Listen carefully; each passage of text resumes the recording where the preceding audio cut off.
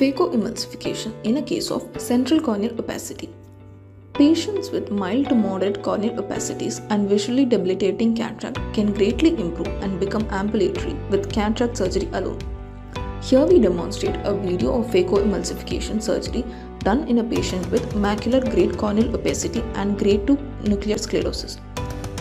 A clear corneal incision is made using a crescent and a keratome. Visco is injected. Under retroillumination, capsular excess is done. An easy tip to improve visualization is to utilize the retroillumination. The resultant red light reflex from the fundus beautifully enhances the visualization of anterior capsule. Hydrodelineation is done.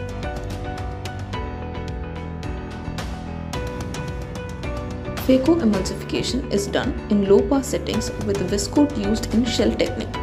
Low molecular weight OVD is used to coat and protect the endothelium. Cortex aspiration is done.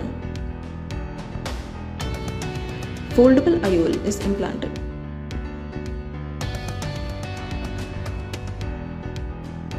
AC form wound is hydrated. Intracameral moxifloxacin is injected. Placement of viscoelastic over cornea helps in smoothened anterior surface, decreases the instant drying of corneal surface and also improves visualization of AC with minimal magnification. Treat these patients with lubricants for few weeks after cataract surgery to maintain a healthy ocular surface.